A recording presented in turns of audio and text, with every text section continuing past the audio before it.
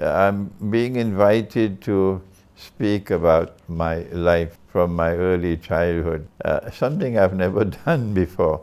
Nazar Hosein was my grandfather. So we are Khorasani. But my great-grandfather had 2 wives, and from him to this day, the only other one in the family with 2 wives is myself. And he said, well, we can get married and you can still remain a Christian. That's not a problem in Islam. We were a family in which my father never allowed his children to go to the maktab. And so when I left Trinidad at the age of 21 to go to study at Azhar University, I could barely recite the Quran in Arabic. 1 bag of oranges, 100 oranges for $1. So the Pakistani would say, it's cool, put an alif in front. This was my taste of what an Islamic scholar could do when an Islamic scholar is faithful to the Quran. And when my father was dying, he called his friend to the hospital and handed over charge of the family to him. His name was Lakshman. And so I probably was the first student ever to enter Al-Azhar University and then to leave Al-Azhar to come to study in Pakistan. This is the wisest decision I've ever taken in my life. My heart could become Pakistani, but my stomach couldn't become Pakistani. When I showed it to the Maulana, he took a red pen. The road is narrow, a car is coming from the other opposite direction, and you're absolutely certain these 2 cars are going to crash. In my classmate is the daughter of the most famous lawyer in Pakistan, A.K. Brohi. I want you to go back home and I want your hand to be like this and not like this. From the day the classes started, I was up immediately at the top. Why? Because I had the training from the Quran. And my mother-in-law, who was the wife of Maulana Fazlur Rahman Ansari, she sat down with Dr. Israr, I don't know, for maybe an hour or more. And when I went to Pakistan, I was really tremendously impressed by the Tanzim Islami. The Sufi sheikhs had never done what he did, and what Maulana Abul Ala Maududi did, rahimahullah. The discipline, the organization of the Tanzim Islami was admirable to behold.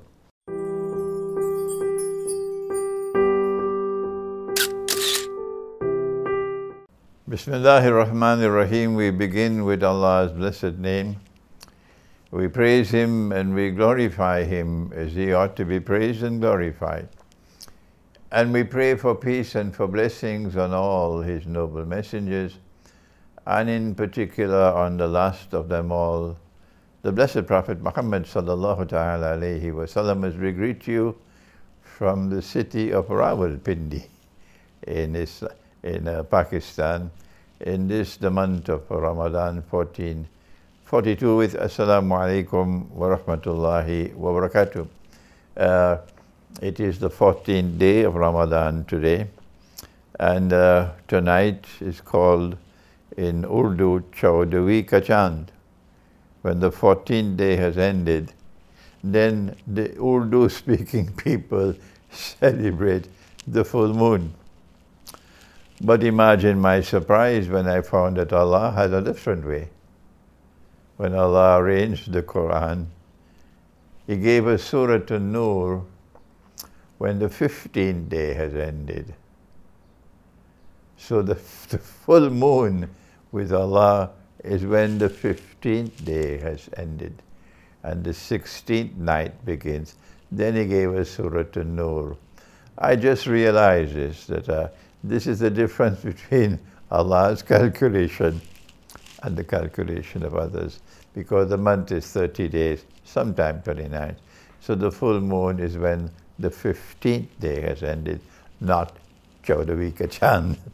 So today we are on the 14th day of Ramadan, and we pray that Allah subhanahu wa ta'ala might accept our fasting, our Salatul Taraweeh, our recitation of the Quran, and our Sadaqah and Zakat. This is a very interesting interview today because I'm being invited to speak about my life from my early childhood. Something I've never done before, but I think it's important now because so many people around the world look up to me as a teacher. So it's important to put into the record something about my life history, not for the purpose of boasting and blowing my own trumpet or so, not at all. Merely for putting it into the record so people may know who I am. I was born in the Caribbean island of Trinidad. Trinidad and Tobago, these two islands constitute one state. It was formerly a British colonial territory, like most of the islands of the Caribbean, but the French, the Spanish, the Dutch, and the British were always fighting with each other for possession of these islands. And so Trinidad was once a Spanish territory. And the capital was had a Spanish name, San Jose. And you have a lot of Spanish terms still used in Trinidad. French terms are still used in Trinidad. Many places are French name. But eventually it became a British territory. And in 1962, we became an independent state. And we are located, Trinidad is located just 9 miles away from Venezuela.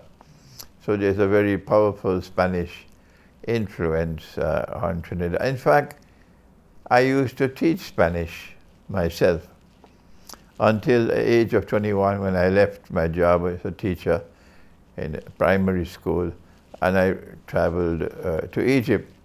But now I've forgotten most of my Spanish. That's how important Spanish is in Trinidad.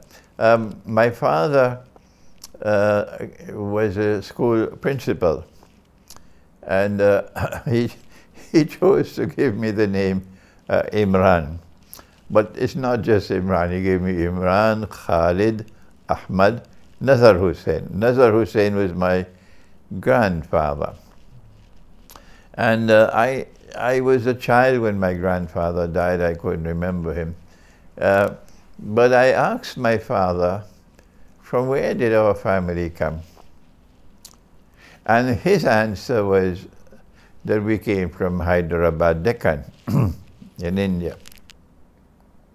But my uncle, who is the son of my grandfather's brother, my father's cousin, his name was Tawfiq Hosein. My father was Ibrahim Nazar Hosein, and this uncle was Tawfiq Hosein, and he lived in Vancouver. So I traveled to Vancouver in the year 2000 to meet my uncle and to spend a whole week with him. And I was astonished. He had blue eyes. And my father had gray eyes, light gray eyes. So when I said to my uncle that this is what my father said, my father died when I was only 15 years of age. In 1957, when I was 15 years of age. I was born in 1942, so I only knew my father up to age 15. So my uncle said, no, your father is wrong. Your father has not given you the complete picture. He says, the family came from the area of Afghanistan, the northwest of Pakistan, the northeast, the east of Iran, and the north of Afghanistan, that area which is called Khorasan. He says the family left that part of the world and went down to Hyderabad. And from there they left to come to Trinidad. So we are Khorasani. So he said, here's the proof. The proof is that in this family we have different colors of eyes. My uncle was blue eyes. I have a cousin living in London now. His daughter has green eyes.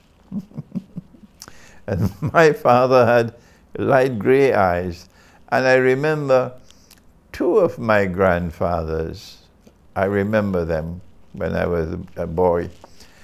And if you see them today, you will say, these people have come straight out of Afghanistan. They were tall, gaunt, well-built, very fair in complexion, and they had this image of the Afghan people. I remember these two uncles, my grandfather's two brothers. So here was the proof, living proof, that my father did not give the complete picture. So it was my great-grandfather. My father he worked with a lawyer, he was an assistant to a lawyer. But my great-grandfather, my grandfather was Nazar Hosein, my great-grandfather Ilahi Baksh. So he came from Hyderabad about 150 years ago. But his forefathers are from Khorasan. So I am Imran Hosein Khorasani. My grandfather, I never met him, I never met my great-grandfather. But my great-grandfather had two wives. And from him to this day, the only other one in the family with two wives is myself. I'm the only one. Everybody else have not followed from the footsteps of my great-grandfather. He had two wives, and he had several sons. I never met any of his daughters, but some of the sons were in his image, so Afghan looking, and some of the sons were in the image of his wife. So they were darker in complexion and different shape. On my mother's side now, my father married my mother in exceptional circumstances. My father was a school teacher. He went to the training college to be trained as a teacher. And while training in the training college for 2 years, he fell in love with one of his classmates, who was a Christian woman.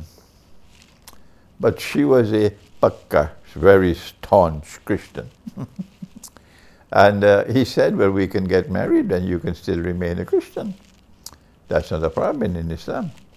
But the problem was, she said, yes, we can get married, but if we have children, Imran will have to be a Christian. And my father said, no. If we have children, Imran will have to be brought up as a Muslim. So there was stalemate for 11 years, stalemate. Both deeply in love with each other, but because of religion, there was stalemate. After 11 years, when my father was promoted and he became a school principal, at the age of about 40, he became a school principal. He said, I've waited enough.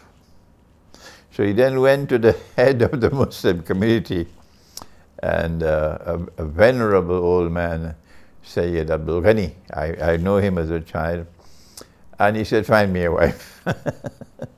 Abdul Ghani had two sons, and the second son, he went to the countryside to find a girl for him. He didn't want that he should lose this son. And when he went to the countryside to find that girl, and his son married that girl, who was my auntie, she knew about my mother. Because two brothers who were goldsmiths left the city and went to the remote countryside and bought a large parcel of land and built a big beautiful wooden house. And the two brothers lived in the same house with their wives. A remarkable family. And there were 12 children in that house. Imagine, I am now writing a history of that house. And I've written more than 100 pages. It is a remarkable house. So my mother was born in that house. And all the girls were married when they were 14, 15, 16 years of age. So my mother was also married. But her husband died after just 1 year, and she had a baby. So she had to return home as a widow. And she remained there for about 5 years. So my auntie said to her father-in-law, Sayyid Abdul Ghani, Taimun. So Sayyid Abdul Ghani, who was the head of the Muslim community, he arranged the marriage. And my father said, I waited long enough for her. So then he married my mother. And I was the first child. And this was Allah's kindness to him. That because my father refused that his children should be brought up any other than as Muslims, the first child to be born was destined to become a scholar of Islam. This is Allah's response for this qurban that my father made. And when my father married my mother, the school where he was the principal was very far away, and my mother had to remain at home to take care of my grandfather, who was ill. So my father would spend a week at the school and then take the train to come home for the weekend. So during the week, the news reached my mother that the Christian woman died. That she had an operation, she died on the operating. Maybe she was heartbroken as well. So that weekend, when my father came, my mother cooked a lovely, lovely, lovely dinner for him. Yes, and then she waited until he was in the rocking chair, having eaten dinner. And then she said to him that Madri had died. My father threw himself on the bed and he cried and he cried and he cried. He didn't hold back anything. And then he went and he got red roses. He went to the cemetery and he put the red roses. He didn't hide the fact that he so loved this woman. So he did make the sacrifice of the woman he loved so that Imran would grow as a Muslim. This was the side of my family, my mother's side, and that wonderful home in the remote countryside, a wooden home. I have the photograph of that home now for the book I'm writing. The father's family came from Khorasan. So they are the more warlike people. They're more, their profile is one of a very powerful backbone. But my mother's side family came from Bihar. And on that side of the family, they're all very gentle people. So this was a mixture in this marriage of the one side is Khorasani and the other side is Bihar. We were a family in which my father never allowed his children to go to the maktab. So all the other children in the village were going to the masjid, to the maktab, and learning to recite the Quran, studying the Arabic alphabet, alif, ba, ta, so on. But not my father's children. My father was influenced by the modernist version of Islam, the rational version of Islam, and he was not at all impressed by what was coming from the masjid. No. And that's why he kept us away. And so when I left Trinidad at the age of 21 to go to study at Azhar University, I could barely recite the Quran in Arabic. Barely. I just learned at the age of 18, I learned to write Surah Al-Fatiha in Arabic because I took a course of 1 week. This was a very sad part of my childhood. No one in my family performed salat on my father's side. And on my mother's side, that big house with 12 children, maybe some of the women might perform inside of the bedroom, but I never saw it. None of the men were performing salat. No. So on both sides of the family, it seemed we had already begun to depart from the way of life of Islam. I know of no home on either side where people left their shoes outside. And inside of the home, you had to keep the home clean. And you don't need a PhD to know that when you're walking outside with your shoes can have filthy things attached to it. And you wouldn't want that to come inside of a house. The house is a place like when Musa alayhi salam was in the valley of Tuwa, then Allah said to him, take off your shoes. You are in the sacred valley of Tuwa. Similarly, in the home, the Muslim always, not just the Muslim, the Hindu, the Buddhist, all the people of the East, they would leave their shoes outside. Japan, you leave your shoes outside. You don't bring your shoes inside. But in my family, we had already lost that. So on both sides of my family, secondly, I don't see the men of my family on either side wearing native clothing. By the time I was born as a child, 80 years ago, they had all given up their native clothing that they brought from India and were all dressed in the Western clothing. It is from that background that I emerged. But my father, because he sacrificed the love of his life so that his children should grow up as Muslim, at least one. None of the others of my brothers and sisters performed Salat, none of them. One of them, in the last 2 years of his life, he was just 1 year younger than me, he fasted for the whole of Ramadan, the last 2 years of his life. He was just 1 year younger than me. And then 2 years ago, as he fasted for Ramadan, he went to the masjid for Salatul Eid. The next day he died. The next day he died. But the other brothers and sisters I have, none of them fast in Ramadan. None of them perform the Salat, the daily Salat. And therefore, Imran is the answer, the result of the Qurban or the sacrifice that my father made. May Allah have mercy on him. When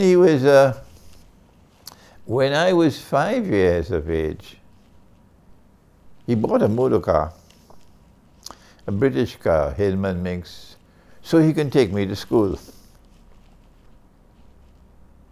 And because he took me to school, the car now allowed us to go visiting families. So from the year 1947 when he bought the car until the year 1957 when he died, for 10 years, we the children had happy times. We were allowed to go visiting family constantly. It was a very sensible thing that he did. And when the summer vacations came in June, July, August, not the girls, only the boys, me and my brother, he would send us to spend vacation at the home of this uncle and that auntie and this uncle and that auntie and my grandfather's brother and son. And these were wonderful, wonderful experiences for us to go and spend holidays at the home of relatives, bring back much memories and experience of living with other people. He took me to the market. The market was on Saturdays. And at the age of 5, I'm holding a little basket and walking with my father in the market. And I saw him buy a bag. There were no plastic bags at that time. The bags were made out of jute. One bag of oranges, 100 oranges, for $1. This distinct memory remains with me because 75 years later, with $1, you cannot even buy one orange. So tell the Mufti it's time for him to wake up. Our Muftis are eating biryani or couscous or whatever it is and falling asleep. And they refuse to declare that this paper money is bogus and fraudulent and haram, and is functioning as a vehicle for the exploitation of the masses and extraction of the wealth and the transfer of wealth like a vacuum sucking the wealth of the world and transferring that wealth to those who are the hard currency people. The US dollar, hard currency. The British pound, hard currency. The euro, hard currency. So they are the ones who are sucking the wealth through a bogus monetary system, but that's a different story. But this experience of going to the market and seeing the prices of goods at that age of 5 helped me in later years when I began to study monetary economics. I was living in a village called St. Thomas Village in Chaguanas. It's the center of the island. And my mother also came from a village of Balmain, also in the center of the country. But the best colleges of the country were in the north. Queen's Royal College was built by the British to be the premier institution for secondary education. And from Queen's Royal College, you would go to university.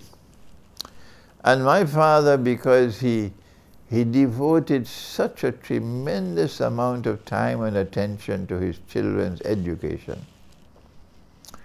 decided I have to get into that college. So there is a competitive examination at the age of 11, 12.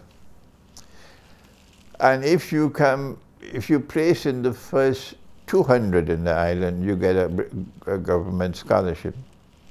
So I placed 68 in the island and I got a scholarship. And I started attending Queen's Royal College. And it was a boring experience for me at the age of 12, because it was a secular institution. And I wanted to go to the Roman Catholic College because there were priests over there. And these were religious people, and I was naturally attracted to religious people. But no, my father wouldn't listen to that. He didn't want me to go to a Christian school, no.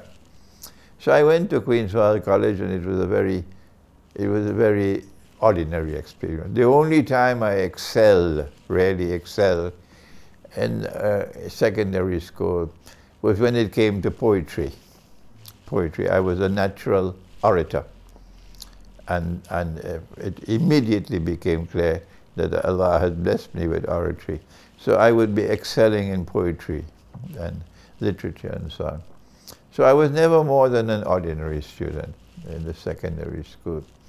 But while I was at secondary school, there used to be a period for religious instruction. And well, we didn't call him a Maulana, he was known as a Mulvi. He used to come to teach on I think it was a Friday morning. And even though my father died while I was just 15, I still got some of that religious training when this Mulvi would come and teach us on Friday mornings. But just before my father died, something happened. And that is that 3 of the older boys of the town came to meet my father. I am just 12, 13 years of age, but these are 16, 15, 16. And they had to be very brave to come to meet my father, because he is a school principal. All the other Muslims are businessmen or farmers, or he's a school principal. He's the only one. So they came to tell my father that we are establishing an Islamic youth movement, and we want your sons. Surprise of all surprises, my father agreed. Astonishingly so. Out of the 3 who came to meet my father, 1 has died now. But one of them is still in London. He's about 80-something years of age, like an elder brother to me. And another one is in Toronto in Canada. So my father agreed. So now I began to attend meetings of the Chaguanas Muslim Youth Organization. And they taught me the Darood Sharif. I never knew the Darood Sharif. And they taught me how to perform Salat. I never knew how to perform Salat. This was a wonderful experience. But in addition to teaching us, the elder boys were teaching the younger ones. we had boys and girls in this youth movement. And in addition to teaching us the religion, they did something else. They said, when we teach you, you have to go and teach others. So they will organize something called a cottage meeting. Somebody will allow his home to be used, and maybe there's a big open space underneath the house, and they'll get chairs. And the night is fixed, and all the villagers will be invited in different parts of the island. And we'll go and we have to speak. So the first time they trained me to lecture on the tragedy of Karbala. And it was divided into 3 parts, part 1, part 2, part 3. So they put me on a soapbox to stand up, and I have to speak. This is the training. But when we were in the training sessions, it became clear Imran is a born orator, a born orator. So when we went out now to have these cottage meetings, alhamdulillah, I was able to do very well as a speaker, indicating that there is a future coming in oratory, in lecturing, and so on. And so this was my Islamic education. From the Islamic youth movement, and then from the teacher who used to come to teach us on Friday mornings at the Queen's Royal College. As soon as I left the college and I began working as a teacher, because my father was dead, we were all orphans, my mother needed some income. So I started working at the age of 17 as a teacher. And the next year, something extraordinary happened in my life at the age of 18. And that is that a Maulana was coming to Trinidad. We never saw a Maulana. We only know about this Mulvi and that Mulvi and that Mulvi, that's all. His name was Maulana Muhammad Fadlur Rahman Ansari, and he was a very, very famous man. And this 18-year-old was very excited now. When the Maulana came, he selected our local masjid one day for a lecture. So I'm seeing him for the first time. And the subject is Islam and science. But I had done science at Queen's Royal College. And I could see no relationship between Islam and science. So I said, what is this Maulana going to do? What is he going to have to say about Islam and science? This is an impossible topic he's chosen. So I was skeptical about this Maulana and this lecture. But we did the work, we concreted. I was mixing concrete to prepare the floor and so on. And the night came, and as usual, the place is ram-packed. And then the Maulana began to speak. But he's speaking English in a Pakistani accent. So their approach to English is from Urdu. In Urdu, you don't begin a letter with a consonant. You have to link with a vowel. So it's not school. You can't join S and K. So the Pakistani would say, school, put an alif in front. And we never heard this before. We're hearing this Maulana speaking English in a Pakistani accent. But after a while, we began to be able to understand what he was saying. And his English was far above our comprehension.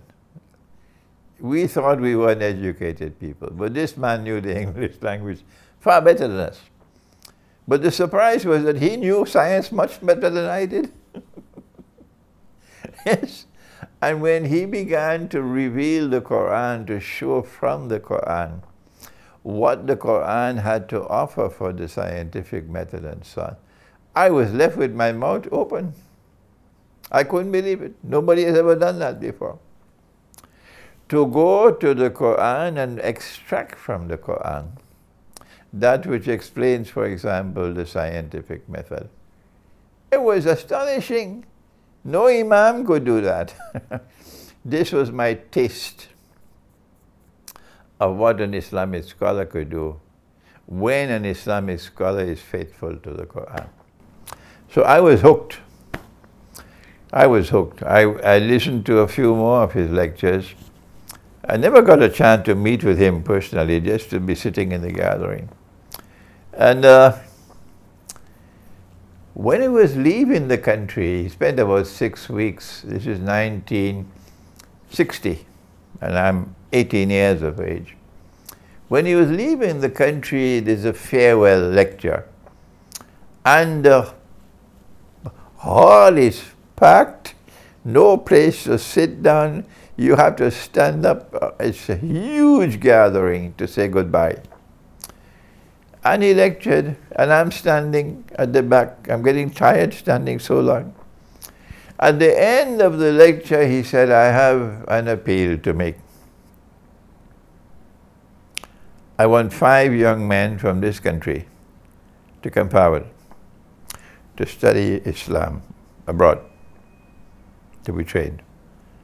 So I said to myself, Imran, you're one of them. You are one of them. Then he left. And I continued working as a teacher for 2 more years.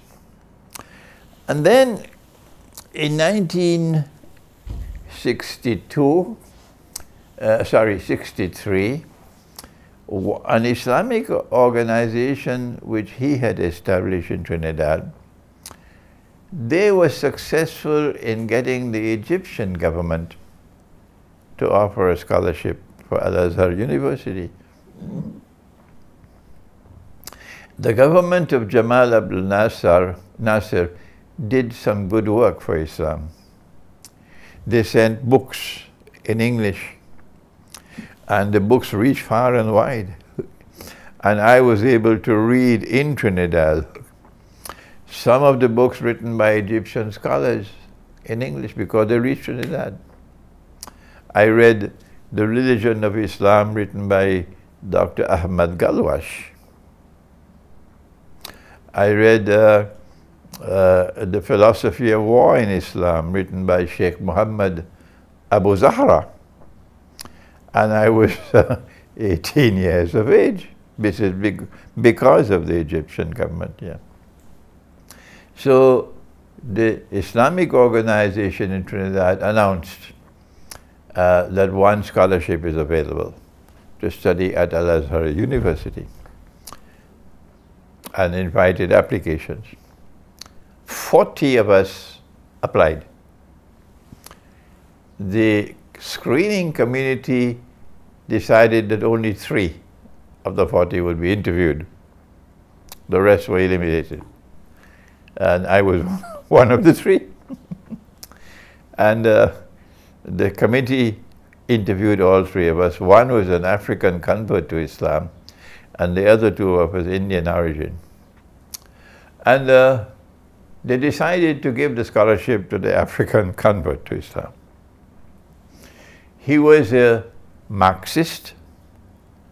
He was first Christian, he left Christianity and went to Marxism.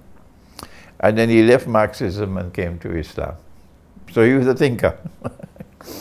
And he was just about 1 year or 2 years older than me. And the third fellow was 1 year or 2 years younger than me. So 2 of us were left out, and the African brother was selected for the scholarship. And he left Trinidad and he flew. But then the committee felt that the other 2 of us were of such a high standard that they should appeal to the Egyptian government to give an additional 2 scholarships. The Egyptian government responded in principle, but the bureaucracy works very slow. So my family and friends, they all collected money, and we were able to get our ticket. to fly to Cairo.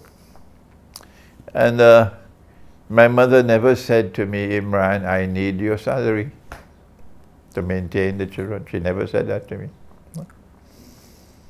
And I'm so happy and excited about going to Al-Azhar. I never thought, how is my mother going to manage with the children? It's when you're young. And so when we arrived in Egypt, the scholarship was not as yet ready. And not only was my mother deprived of my salary, but she now had to find money to send to me. And that continued for 6 months until the scholarship came.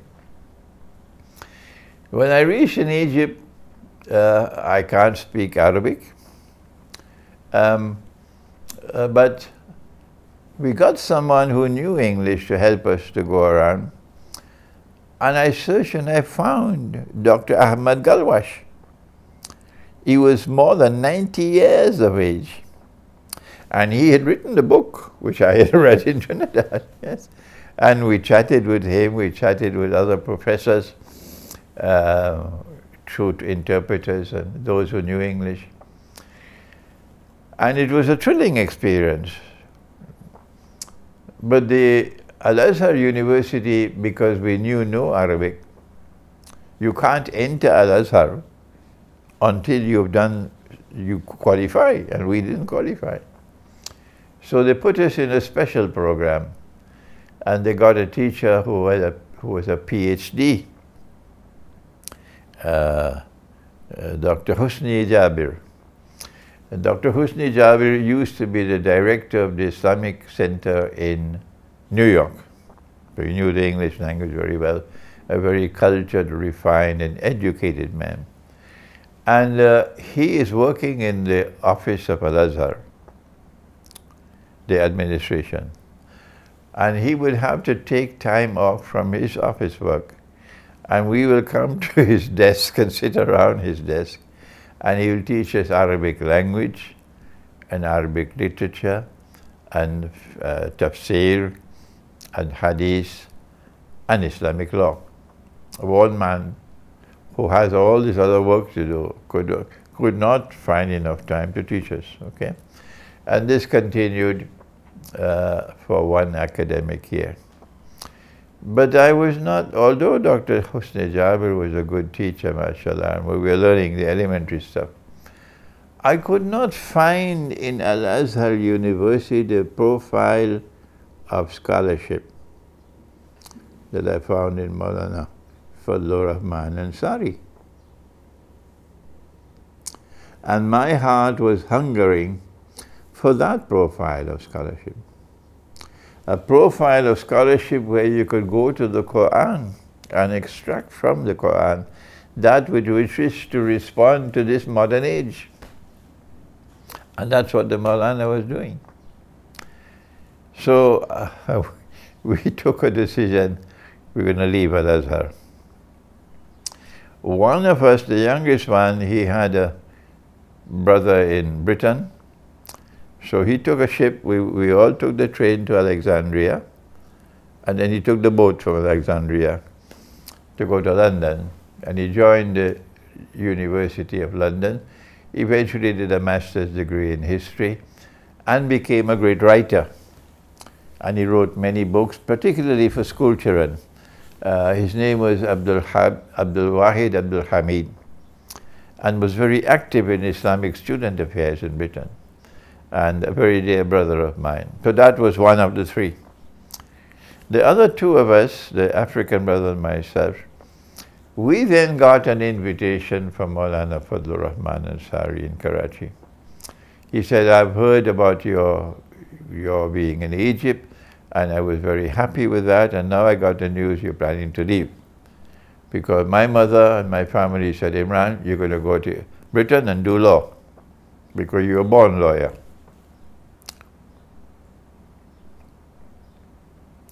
Maulana Ansari said, now this news is breaking my heart.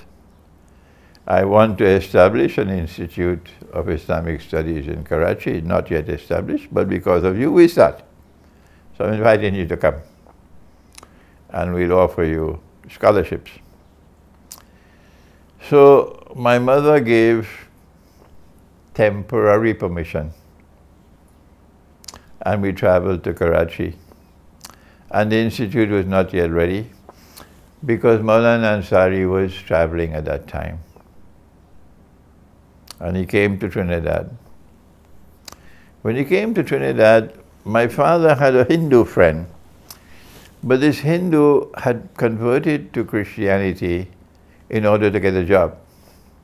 But he was a very dear, dear friend of my father. And when my father was dying, he called his friend to the hospital and handed over charge of the family to him. His name was Lakshman. So he was like a father to us. He was also a school principal, but he became an inspector of schools. So Maulana Ansari came to my mother's home, and he had to sit with Lakshman. And he had to convince Lakshman that Imran should remain in Pakistan and study. And he convinced Lakshman. And Lakshman said, Imran will remain. All right?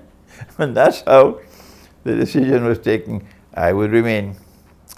And so I probably was the first student ever to enter Azhar University, and then to leave Azhar to come to study in Pakistan. This is the wisest decision I've ever taken in my life. When I came to Pakistan in 1964, I had spent the period 63 to 64 in Egypt. When I came to Pakistan in 1964, Pakistan was 17 years old. 17 saal ka umar. And $1 was converted to 1 rupee 75 paisas. And if I wanted to take a bus from that part of Karachi where the institute was located to the Sadr in the city, the price was chawanni. Chawanni was 25 paisa. And to go and come back was athanni, 50 paisas. A cup of tea and a bun with some butter for breakfast, because when I arrived, the institute was not yet functioning, the kitchen was not there, so we have to go for breakfast, walk to Papush Nagar, and you'll get your tea and your bun and your butter and so on, probably for athanni, 50 paisas, yeah. And for dinner in the evening, then we have to go to a restaurant in Chaurangi, and after the dinner, you have this lovely, huge glass of lassi. I'm introduced to lassi, but the food was terrible for me. I suffered. My stomach couldn't take it. My heart could become Pakistani, but my stomach couldn't become Pakistani. So this was the beginning.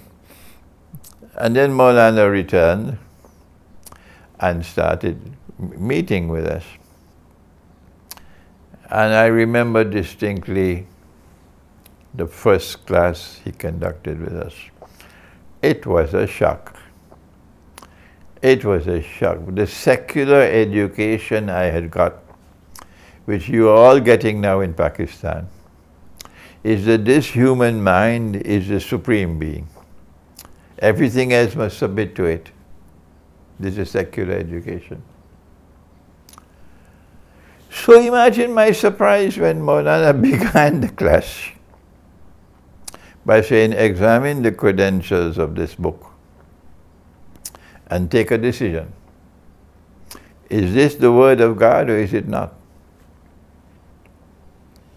If you choose to challenge the book and say, no, it's not the word of God, then the book challenges you, and you must respond to the challenge. But once you accept that the Quran is the word of Allah, you must submit to everything in this book, whether you understand it or you don't, whether you are comfortable with it or you are not. If you believe it is the word of Allah, you have to submit. That was a profound shock to me, because I was prepared to go to the Quran and see what I'm going to take and what I'm not going to take. I'm going to decide. That's the education I had. This was a turning point in my life. The first, imagine the wisdom of this man. He took the bull by the horns in the very first class that he took with us. When you submit to the Quran, he says, understanding can come later. But you have submitted your mind, your rational faculty to the Quran. The Quran is the teacher, you are not the teacher. And this was a wonderful beginning to my Islamic education, really, the study of the Quran. And I remained with Maulana Ansari from 1964 until 1971. He wanted us to study not only at the Aleemiyah Institute of Islamic Studies, but also at Karachi University.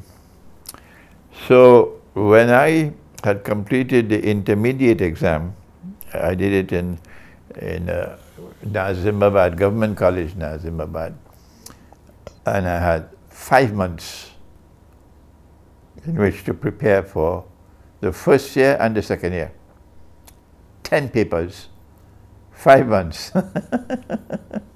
And I passed 9 out of 10. And I failed 1. I got miserable 18 marks in compulsory Urdu.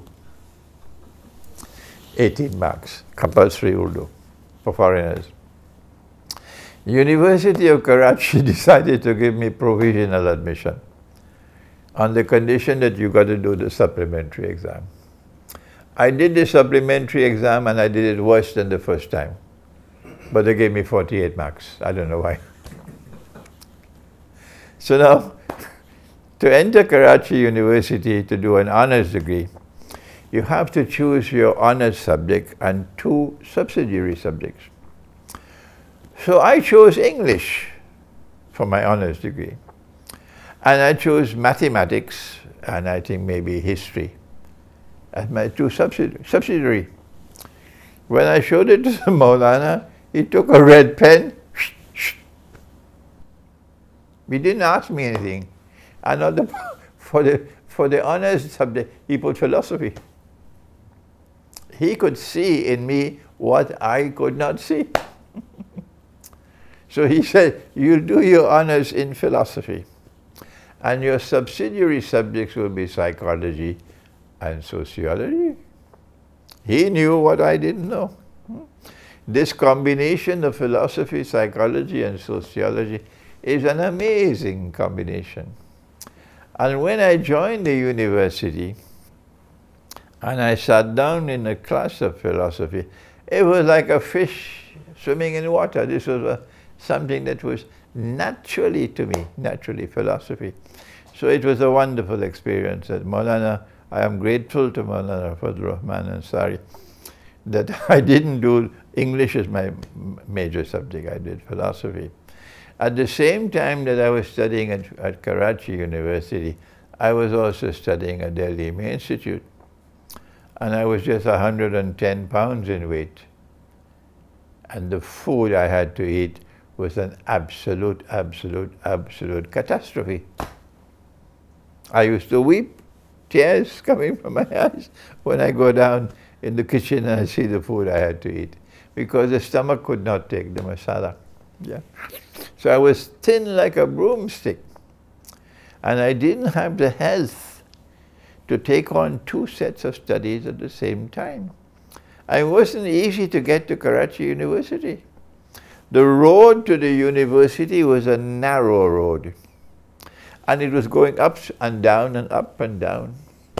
And the bus which came from Sweden was a double-decker bus. And you're always in fear that this bus is going to collapse. Yeah. This is the fare every time. And the bus is packed ram-cram with students, and you're probably lucky you're holding on to a rail, standing on the running board. That's how we got to the university. So it was a tough thing to travel and come back, and a tough thing to eat because the food I needed, I couldn't get it. And I also had to do these two sets of education at the same time, and my health couldn't take it. So my grades were falling at the institute. So Maulana decided 1 year, nobody will be promoted. So I had to repeat the year. Then he stopped me from going to the university.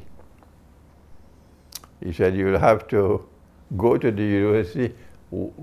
university once a week and ask all your classmates to help you to get the notes and so on, because you cannot manage both. When I completed 2 years at the university, this was while I was at the university that the war took place with India, September 1965, yes.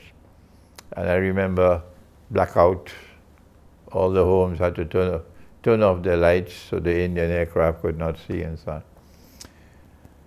After I had completed 2 years at Karachi University studying philosophy, psychology and sociology, my mother fell ill in Trinidad. And the only one with her was my little brother, who was a baby when my father died. And I asked for permission to return to take care of my mother, and he said no. Why? Because he was absolutely certain if I return, I will never come back to Pakistan. And he'd lose me. And he also said no because he had the capacity to spot that I was the student who had the greatest potential, and he didn't want to lose me. So I defied him. And I borrowed the money from a dear brother in Karachi, who is still alive now. I borrowed the money and I said, I'm going. He couldn't stop me. So when I was going, he took my diary. He says, okay, you'll have to return by this date, 1st of September. So I'm leaving at the beginning of 1967, and he wants me back by 1st of September 1967, and I returned by about the 17th or 18th of September. I went home and I spent several months with my mother. She had a cataract operation, and then she hit her head against the wall and it began to bleed, and she lost the sight in one eye. And she lived like that for the rest of her life.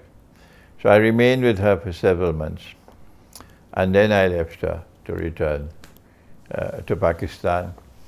And I am now 26 years of age, and I decided to do a little bit of adventure. So I asked the Islamic organization in Trinidad, who is sponsoring me now, to give me the cash instead of buying my ticket.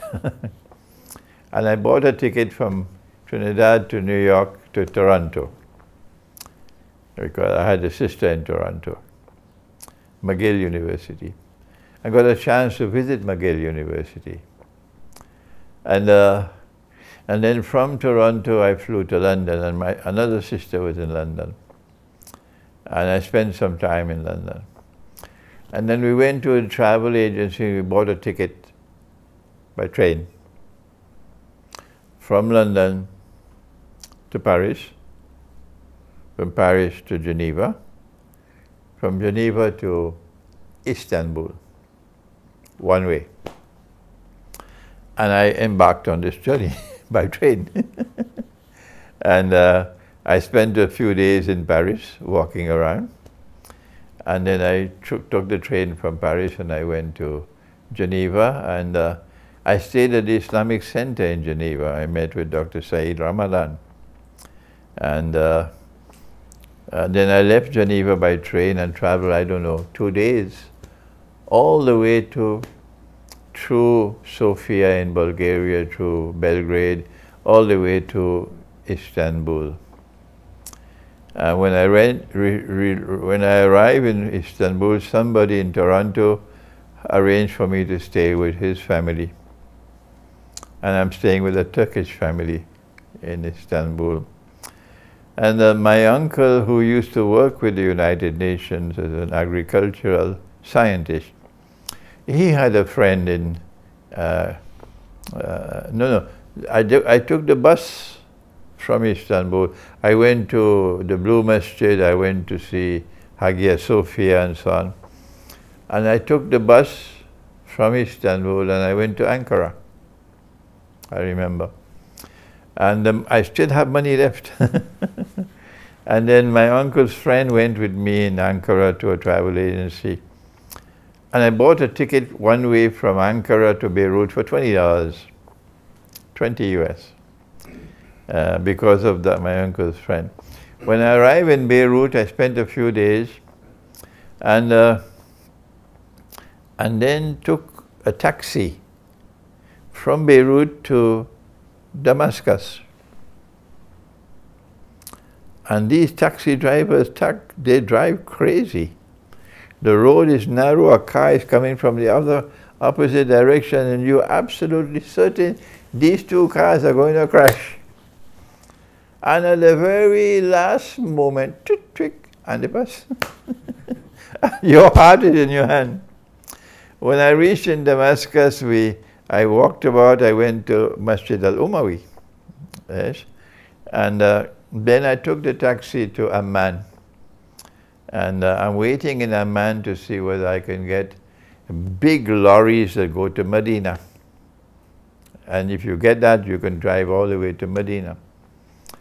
And I'm walking on the streets of Amman, and on this other side of the road, I see a blind student I used to know at Al-Azhar. His name was Ibrahim. And this is 1968, and I was there in 63, so 5 years have passed. And I just shout out, and there are cars on the road, "Ya Ibrahim!" That blind man on the other side of the road immediately shouted, "Ya Imran!" Allah gave them, the blind, extrasensory perceptions. So then this blind man now showing me all over Amman, walking, here, look at this, look at that, look at that. Then we take a bus, and the blind man is taking me to another city called Salt, where another blind man lived, who used to be our classmates that we studied here. So I spent a lovely time. We got a lorry to take me to Medina, but we couldn't get a visa. When we went to the Saudi consulate, there are hundreds of people outside. You can't even get to the door. So then I flew from Amman to Kuwait, spent the night there, and then flew back to Karachi. Maulana Ansari had said, come back by September 1. I reached by September 17 or 18. And I therefore lost 1 year of studies. The Karachi University allowed me now to register for the master's degree. So instead of having a BA honors degree, I got a BA general degree. And now I'm doing a master's degree in philosophy. And who do I have as my classmate? In my classmate is the daughter of the most famous lawyer in Pakistan, A.K. Brohi. She's my classmate, and she's also a born philosopher. So in the final year exam, she came first. I came second. And I was able to complete a master's degree in philosophy at Karachi University. During the time that I was at the Aleemiyah Institute, Maulana Ansari did several things which were absolutely phenomenal. He brought one of Pakistan's major scientists, a man who headed the meteorological department, Sayyid Sibti Nabi Naqvi, who was a Shia. And he got him to teach us the philosophy of science. So I am in a modern Darul Uloom studying the philosophy of science. And this scientist is going to the Quran with help from Maulana Ansari to bring science from the Quran to the student. He did something more than that.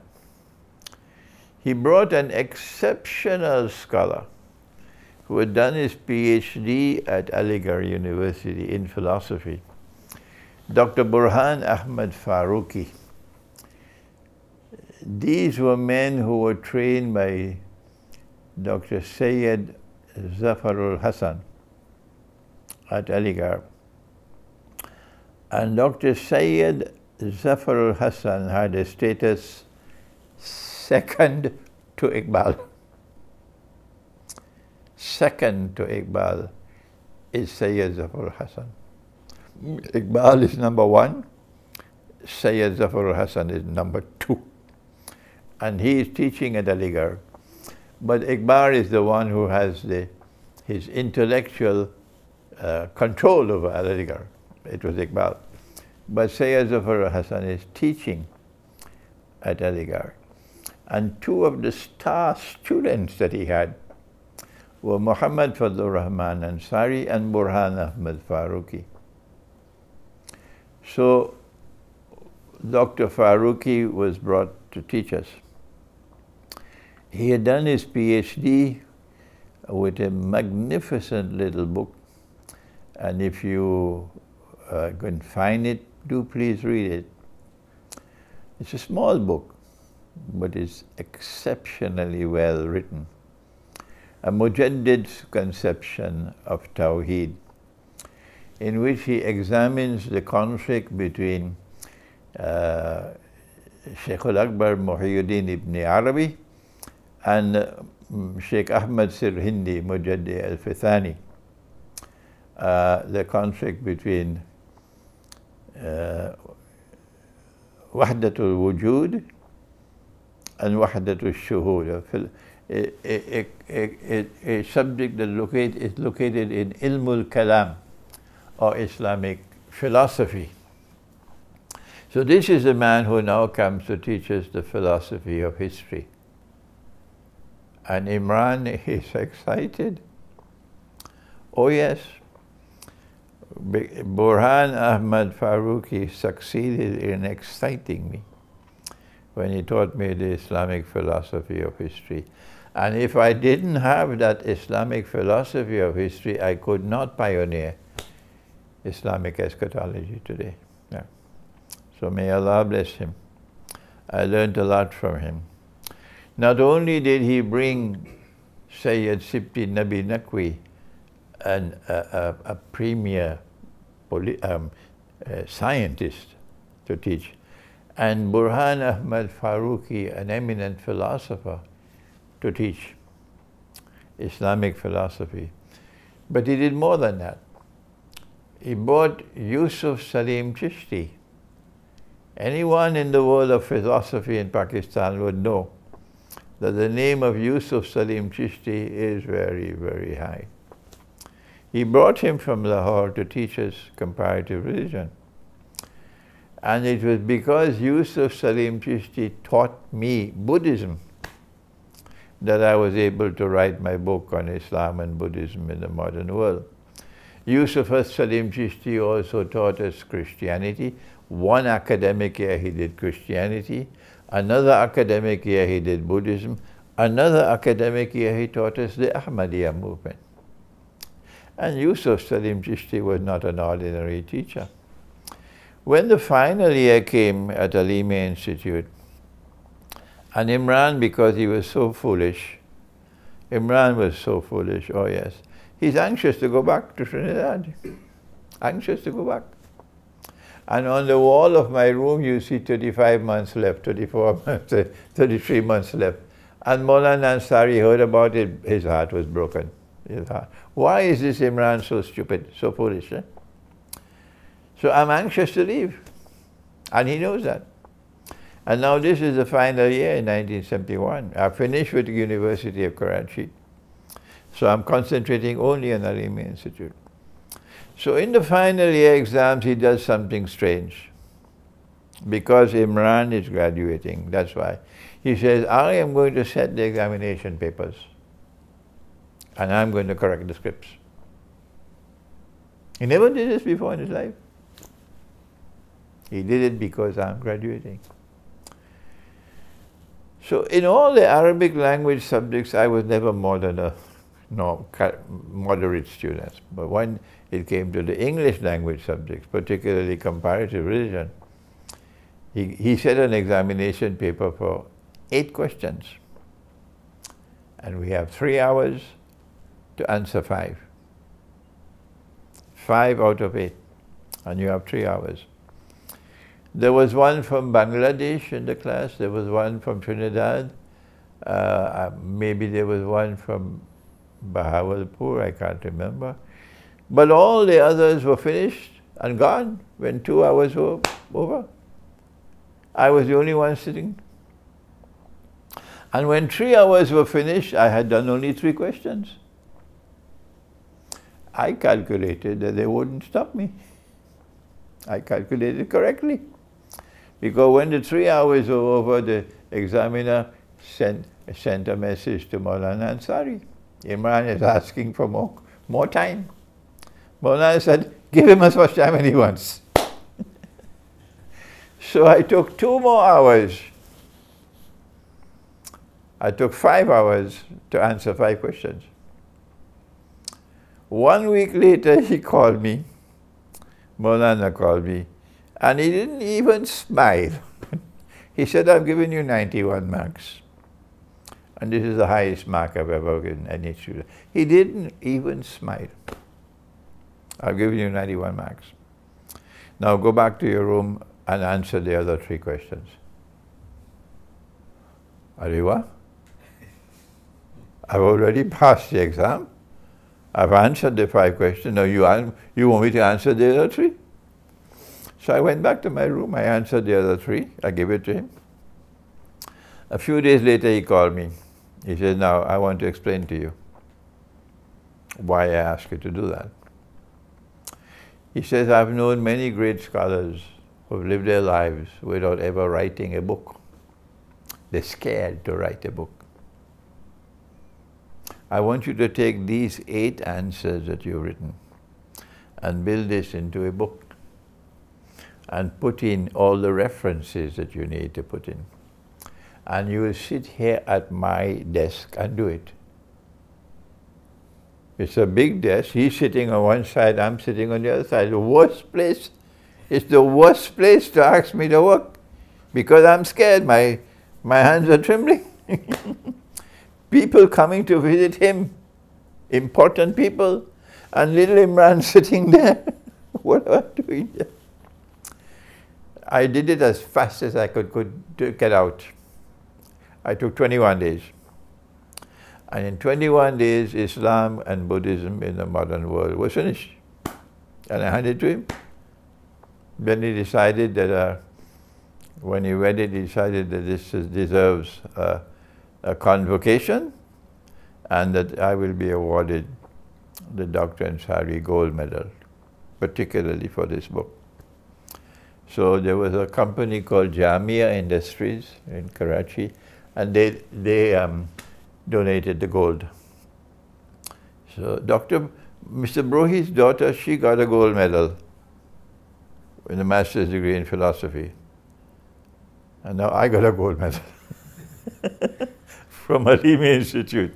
And there was a big convocation ceremony. The governor of Sindh came. And we all got gowns and hats and so on for the first time. And then foolishly, very foolishly, I left. I just wanted to get out. Foolish. The others who remained, they continued to do the master's Kamil degree. And I never did the Kamil degree, yeah. I never met him again in life. When I went back to Trinidad, he said to me, I want you to go back home and I want your hand to be like this and not like this. Go and get a job and earn your livelihood independently of your service for the mission of Islam. So I applied for a job in the foreign ministry and they interviewed me. And they said, yes, we'd like to have you in the foreign ministry. Although I'm already 29 years of age. And all the others who have been inducted are 21, 22. I'm 29. But we want you to go back to university and study international relations. I didn't know it, but Allah knew it. If I had stayed back in Pakistan to do a master's degree, the Kamil degree with Maulana Ansari, I would never have had a chance to do international relations. Yes, so it was Allah guiding me. And when I joined the Institute of International Relations at the University of the West Indies, the Prime Minister of Trinidad and Tobago, Dr. Eric Williams, was an anti-imperialist. He didn't want Trinidad and Tobago to be a slave of the United States or Britain. No. So he turned to Switzerland, which was a neutral country, and he asked the Swiss government, can you assist us because you have the Graduate Institute of International Studies in Geneva, which is the oldest and most famous in Europe. Can you ask your institute in Geneva to establish a branch in Trinidad and to run the institute in Trinidad until our local people can be trained? And the Swiss government agreed. And the institute had been functioning for a few years, training diplomats. But the year when I entered the institute, this was the first year that the institute was under local leadership, no longer the Swiss. And the Trinidad and Tobago government chose Dr. Leslie Manigat to be the director. And he was from Haiti. And if you know anything of the profile of Haiti, Haiti resists the oppressor. Yes, no other part of the Caribbean resisted the oppressor more than Haiti. Haiti defeated the French army and established an independent black republic. It lasted for 10 years. And Leslie Manigat was a magnificent teacher. Oh yes, magnificent. He had got his PhD from the Sorbonne. And when he started to teach, I was on fire. Oh yes. He's introducing me now to political history of the world. The history of modern Western civilization, its political imperialism, its economic imperialism and so on. I never knew these things before. It was one of the most exciting experiences in my life.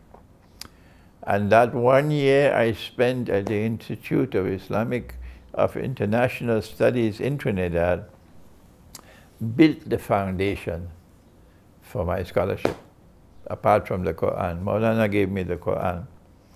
And there were other great teachers at the Institute. And the students were all graduates. To enter the Institute, you have to be a university graduate. It's a postgraduate course for 1 year. And they all came from British universities and Canadian universities and American universities and French universities. And who is this fellow with a Pakistani degree? What is he doing here? We are people from distinguished universities. Where is he coming from, Pakistan degree? So they're looking down at me. And when they heard that I have the profile of religion, what is a religious scholar doing with a place training diplomats? But when the classes started, they got a shock of their life. Yes, they got the shock of our life. They will listen to this recording and they'll know I'm not exaggerating. That from the day the classes started, I was up immediately at the top. Why? Because I had the training from the Quran. That is what made the difference. The Darul Uloom, I'm not ill-speaking the Darul Uloom, I'm just telling you what is factual. The Darul Uloom could not produce a graduate equal to what Maulana Ansari could produce. Someone who had the capacity to think, to investigate, to probe, and to locate with proper methodology from the Quran that which explains the modern age. And at the end of the year, I came first in the class. The fellow who I had never studied international economics in my life before. I had done philosophy at Karachi University. I had done Islamic studies with Maulana Ansari. But I'd never studied international economics. I've never studied international monetary economics. I've never studied international politics. I've not studied the history of international relations. I've not studied diplomacy. No. And all of these are new subjects for me. But because I had the training in the Quran, that made a difference. Is the Ministry of Foreign Affairs in Islamabad listening? Is the Ministry of Finance in Islamabad listening? Because I had the capacity to go to the Quran and to study the Quran with proper methodology and to locate in the Quran that was explaining the world today. That made the difference. The Darul Uloom doesn't deliver that. And your International Islamic University in Islamabad and Kuala Lumpur, they don't do it as well. But Maulana Ansari did it, and it came from the profile of Iqbal. And so what happened when I sat down in that classroom of international relations in Trinidad and came first in the class, and then got a further scholarship to go to Geneva, to the Graduate Institute in Geneva, to do a PhD. It was the profile of scholarship I had inherited from Iqbal and from Maulana Fadlur Rahman Ansari. This is the most important point I'm making in this description of my events of my life. That this was the greatest blessing of all, that I inherited the profile of scholarship, which came from Iqbal, and through him to Maulana Fadlur Rahman Ansari, and then to me. And this was why, with the international relations that I got in Trinidad and in Geneva, this is why it was possible for me to eventually pioneer Islamic eschatology. The years that I spent in Geneva were pleasant years. Because Geneva is a beautiful city and Switzerland is a beautiful country. And I had a scholarship from the Swiss government, and the Trinidad and Tobago government was also paying my salary while I was there. So I didn't have any financial worries. But the 5 years I spent in Geneva were most certainly not exciting years. Not at all. There was no teacher who could excite me. On the contrary, when the class of international economics came, and Professor Curzon, who was a Zionist, is teaching the class. And we must have been about 30 or 40, and they're all from European countries. They're from Finland, and from Czechoslovakia, and from Sweden, and from France, and from all over the Europe. From Canada, from the United States, and just me and another one from Trinidad, and one girl from India, the daughter of an Indian diplomat, the Consul General in Geneva, his daughter. All the rest are Europeans. And the institute is a European institute, firmly in the grip of the Zionists. And all I have is 1 year of training in international economics.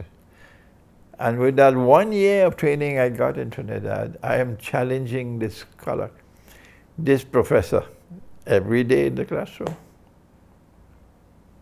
And he couldn't take the challenge, because I was challenging based also on the knowledge I was getting from the Quran. Eventually, Professor Curzon felt so shaken and threatened by me. He called me aside one day and said, "Mr. Hosein, you don't have to attend my class, you know. Just write the exam at the end of the year," which meant I don't want you in my class anymore. So I said goodbye. I stopped attending his class because I knew what they were teaching was bogus. Yeah. I hope the Ministry of Finance in Islamabad is listening. I knew that what they were teaching is bogus. But all the others from Pakistan who go to study and make their PhDs in Britain and the United States, they lap up everything that is taught. And they accept everything, and they come back with their PhDs, and they're driving the big cars, and they have 5, 6 servants, and they're very powerful men in the country, and they never use their critical faculties to examine what is being taught to them at Harvard and at Yale and at MIT. But I critically assessed it, and I found that economic theory to be bogus. So he said, "I don't want you in my class anymore." I have entered into the history that I was put out of the class. Yeah, and I'm proud of that. At the end of the year, I took the exam and I passed the exam. But I chose, as soon as this first year of exams and classes were finished, now after this you have to write your outline for your thesis, and you have to give a bibliography, and then you have to go for an examination. And of all the 30 or 40 students of that year, I was the first to do it. I was interviewed by a panel which gave me permission. Yes, you now can proceed. But I made the wrong choice of the topic for the thesis. I made a choice of topic for the thesis which required you to have a knowledge of Islamic eschatology. And in 1975, there was no one in the world, not even one scholar anywhere in the world, who could teach Islamic eschatology. So I was groping with that thesis. One part of the thesis, which is analyzing the past, is still valid. That part of the thesis which is projecting to the future, I was simply whistling in the wind, not knowing. And so when the time came for me to leave Geneva, I still could not complete that thesis. And I thank Allah 100,000 times that I did not complete it, because if I had completed it, it would have been all wrong. It would have been all wrong. It took me, it took me several years later to be able to develop Islamic eschatology. During the time that I was struggling in Geneva, grappling with post-Caliphate Islam and the search for a new Islamic public order. This is the thesis. Dr. Kaleem Siddiqui, who is a dear elder brother of mine and a political scientist, Pakistani, and also who had very great respect for Maulana Ansari, who was resident in London. He established the Muslim Institute for Research and Planning in London. And during the 70s, he dazzled the world with organizing international Islamic conferences in London. So I went from Geneva to attend some of these conferences in London. And in one of these conferences, he pulled me aside to sit with me for a cup of coffee. And he said to me, he said, "Imran, you have the training I don't have. And I am giving you this task. You must do it. You are fit for it. You have to write on the subject of Jerusalem in the Quran. Jerusalem in the Quran. To demonstrate from the Quran the central role that Jerusalem plays in Akhir Zaman. That was 1976.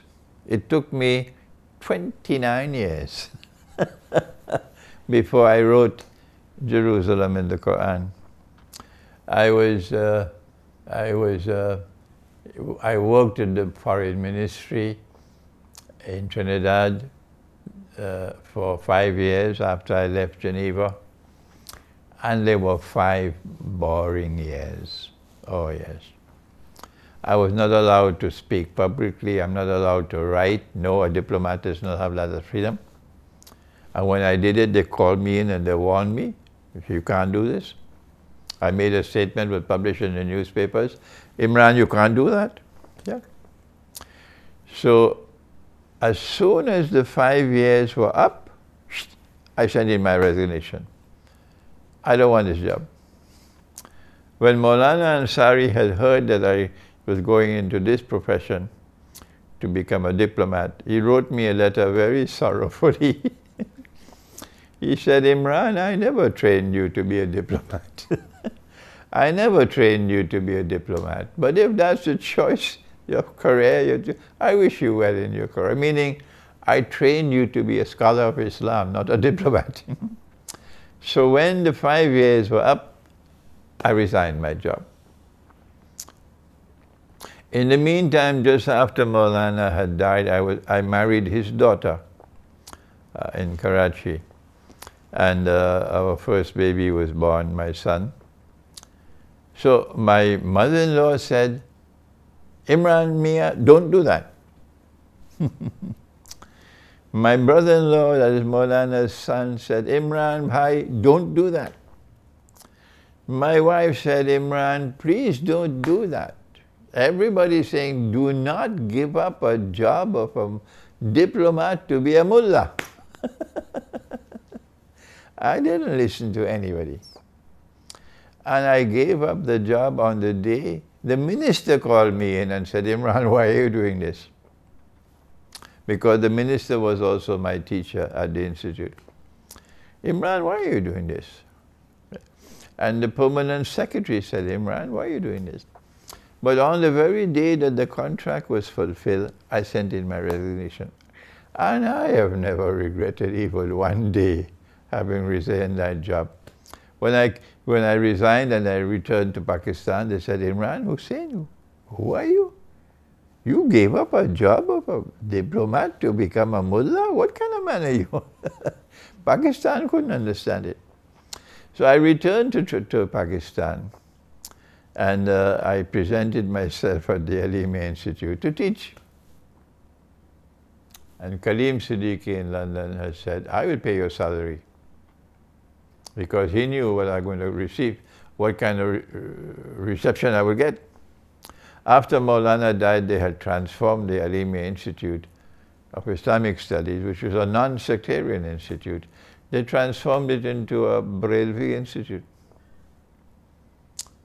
And when I came to Pakistan, I realized that it's now a Brailvi Institute. So they knew this was trouble, the management.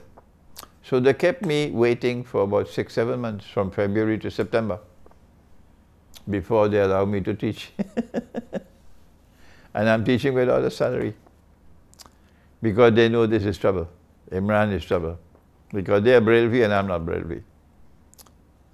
And I'm not Deobandi. But in June or July, the principal resigned, and they had no option now but to offer the post to me. So I accepted the post. And now comes the day when I'll address the staff and the students. And among the staff, there are 3 who are my teachers in the staff. 3 of my teachers. So anytime they will enter my office, I will stand up in respect for my teacher. And I'm the principal. And they understood.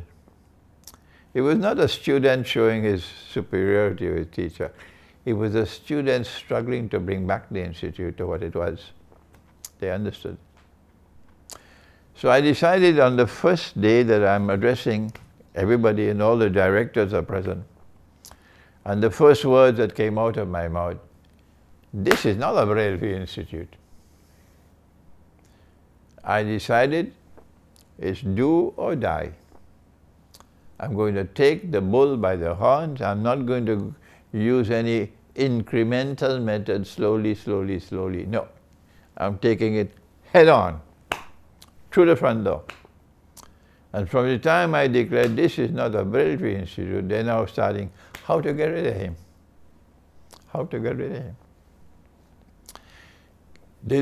They wanted me to declare the Shia to be kuffar. I said, get lost, I'll never do that. Maulana Ansari never did that. And I'm not Brailvi, and this institute is not a Brailvi institute. So we have a head-on clash now, head-on clash.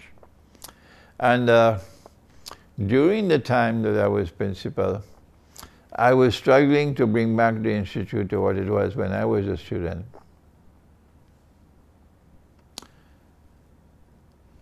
And so I used to invite scholars to come.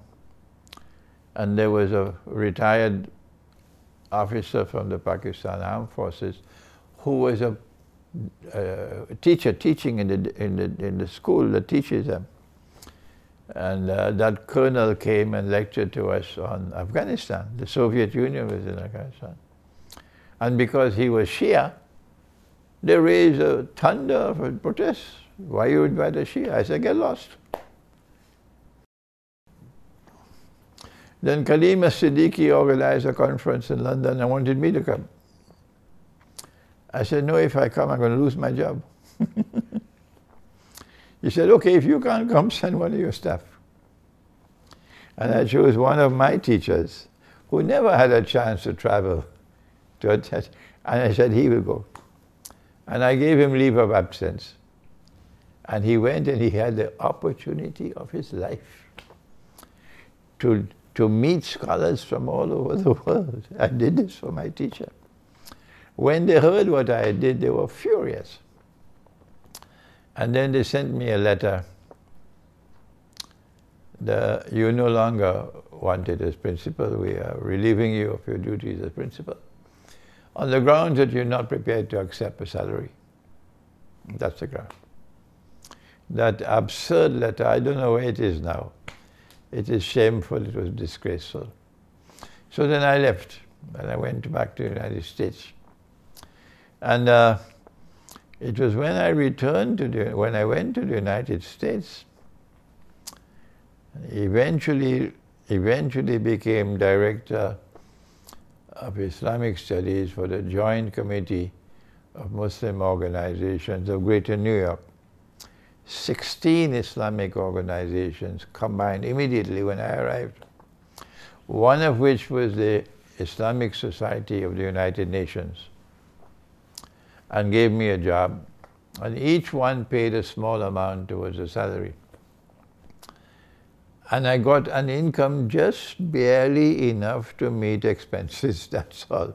You can't save even $1 US. But the 10 years that I then spent in New York, those were the years when I was able to understand the reality of the world. Previously to this, it was the classroom. But New York is a city controlled by the Jews. And I was able to see riba, not just to study riba. And it was while I was in New York that Islamic eschatology began opening its doors for me.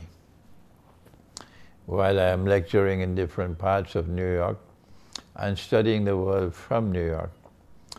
And by the time 1998, 1999, I had already built the structure of Jerusalem in the Quran, in which the subject of Dajjal was located, and the subject of Gog and Magog was located. The breakthrough had already been achieved. But Dr. Israr Ahmad was visiting New York. And when I was principal during that time, I met with him. And I even invited him to come to my home. And my wife cooked a very nice biryani. And my mother-in-law, who was the wife of Maulana Fazlur Rahman Ansari, she sat down with Dr. Israr, I don't know, for maybe an hour or more. And they were chatting and talking about her father, Maulana Muhammad Abdul Aleem Siddiqui. And then Dr. Israr returned to Lahore to write in his book about the lovely biryani he ate at my home. So I knew Dr. Israr already. So when I was in New York, and he's now visiting New York regularly, I'm now interacting with him. And then he invited me to come to Pakistan. Must have been 96. And when I went to Pakistan, I was really tremendously impressed by the Tanzim Islami. The Sufi sheikhs had never done what he did, and what Maulana Abul Ala Maududi did, rahimahullah. The discipline, the organization of the Tanzim Islami was admirable to behold. And I then decided I would become a member of the Tanzim. From the time I joined the Tanzim, Dr. Israr immediately started pushing me up, right up. And after a short while he said to me, I want you to become the Amir of Tanzim Islami of all of North America. But then by 1998, 99, the trouble started because of Jerusalem in the Quran. The views that I was expressing on Dajjal and on Gog and Magog were contrary from his, because he didn't have the methodology that I had. The views that I expressed on the Muslim village rattled him. And one day he called a session with everybody present, and he spent 1 hour doing everything he could to bring down the subject of a Muslim village. Imran is wrong, without calling my name. And I'm sitting in the audience. So I'm seeing us drawing apart. But then one day, and I have to mention this in public with sadness, I wish I didn't have to do it, but the public ought to know why it is that I parted from Dr. Israr Ahmad, because he's a man for whom I have great respect and great admiration, great love. I admire tremendously his integrity, I admire his dedication, I admire the insistence of the importance that he placed to the Quran, and the greatest admiration of all I have is for the organization that he built. And the members of the Tanzim still love me very, very much. He called me in one day and he said to me, Imran, I'm ordering you, this is my order to you, you're not allowed to write and you're not allowed to speak on the subjects of Dajjal and of Gog and Magog. I didn't wait for the words to leave his mouth all the way. From the time he gave that order, I rejected immediately. Immediately. No human being has authority over any other human being in the world of knowledge. You can differ with me, sure, but you can't stop me. So that was the parting. If I had remained in the Tanzim, then there was the likelihood that some of the members of the Tanzim would have been persuaded that I am correct. And that would have been disaster for the organization. So, although I left the Tanzim, I have always held Dr. Israr Ahmad in great respect. I have never criticized him or his organization, never. But there's a difference of methodology between us. And I was able to publish Jerusalem in the Quran shortly after that. And Jerusalem in the Quran was the answer 29 years later to what Dr. Kaleem Siddiqui had asked me to do. As soon as Jerusalem in the Quran was published in 2001, shortly after 9/11. It immediately became a bestseller. And 20 years have passed and it still remains a bestseller. Hundreds of thousands, I don't know how many people around the world have already read that book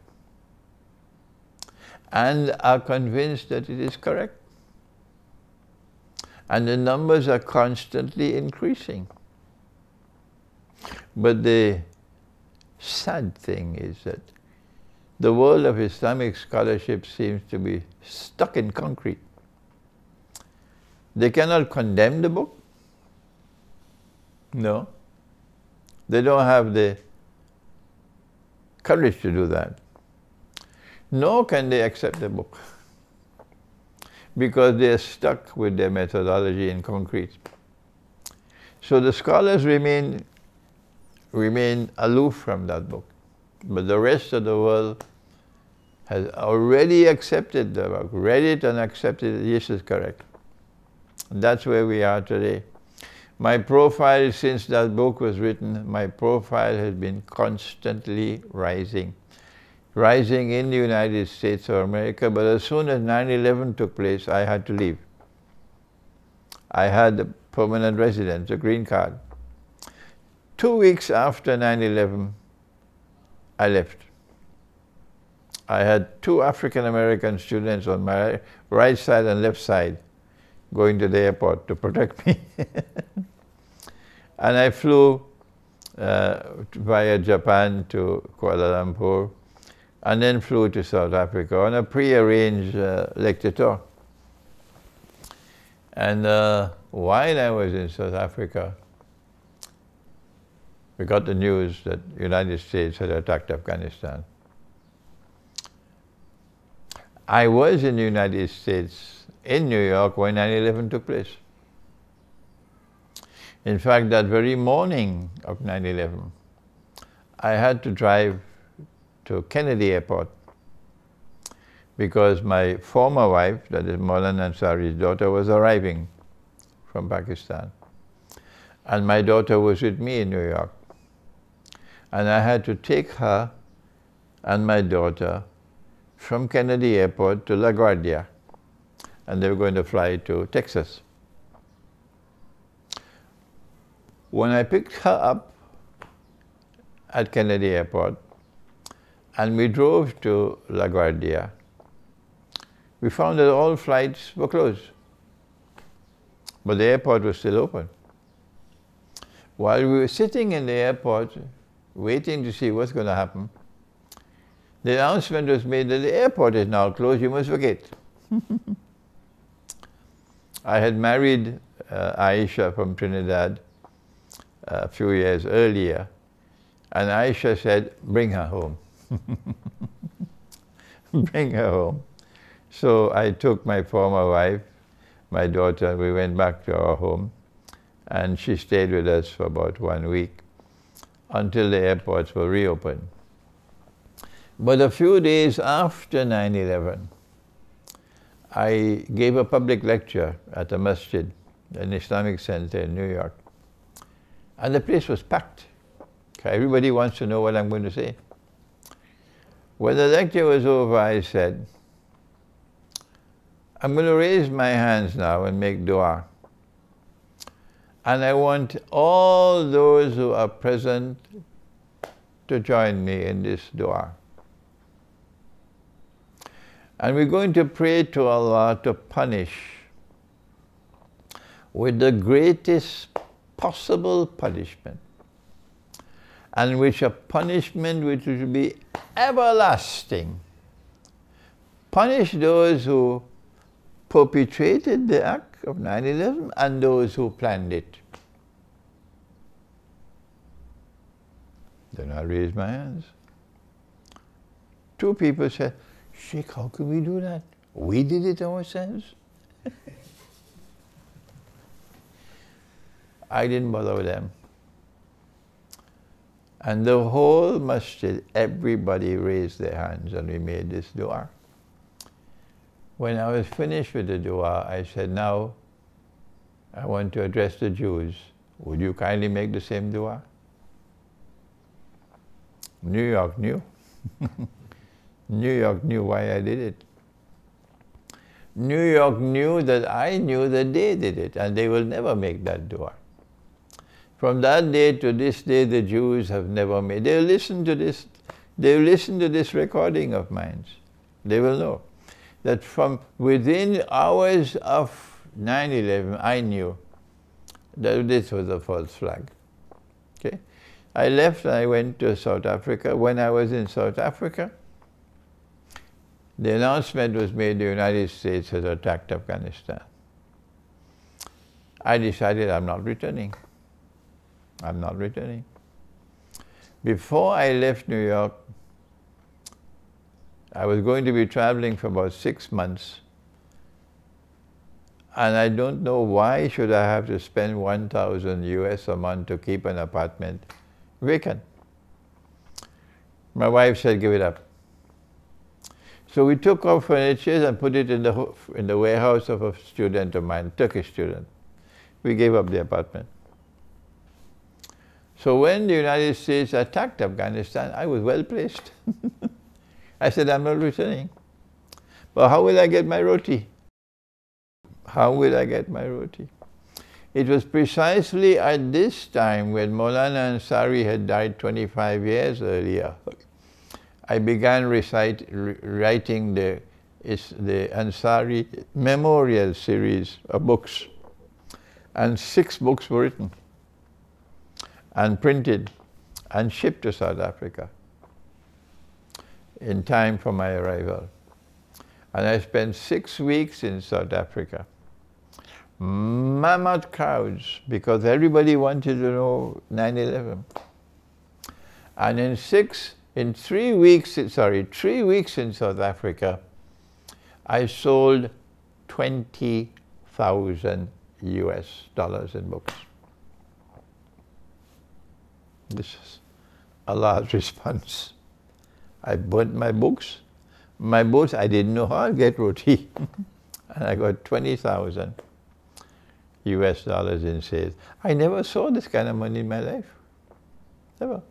And for the next 2 years, I kept on traveling. I couldn't return to the United States. I'm not going back there. Until eventually I returned to Trinidad in 2003. And I got a plot of land and started building a house in Trinidad. But the parting of ways from Dr. Israr Ahmad was very painful for me. Very painful for me because I learned a lot from him. I learned a lot from him. And most of all, what I learned from him was the organizational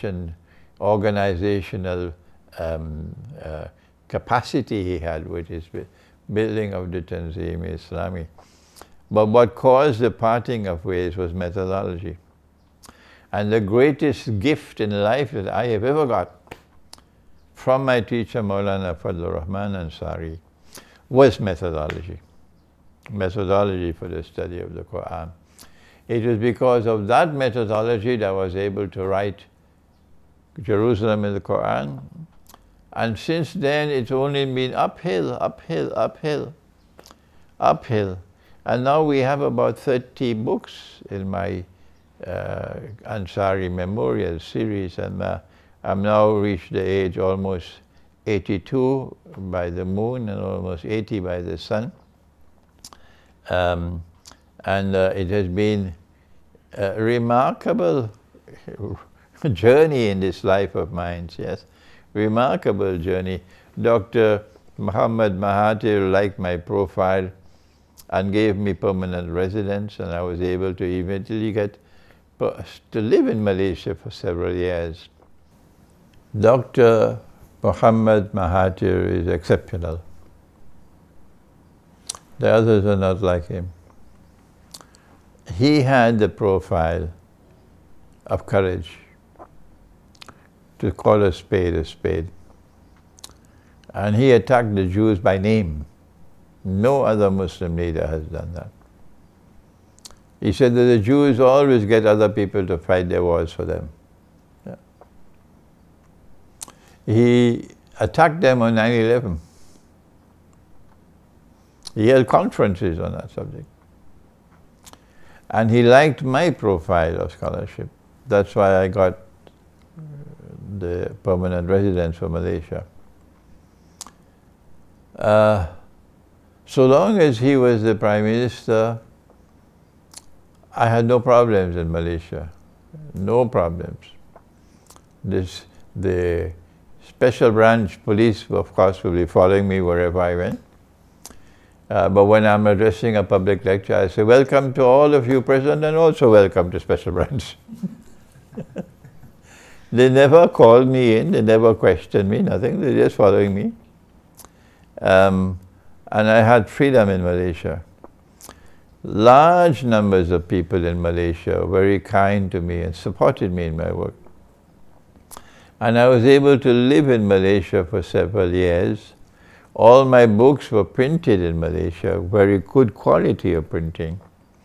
And the money always came from here and from there to pay the cost of printing of books.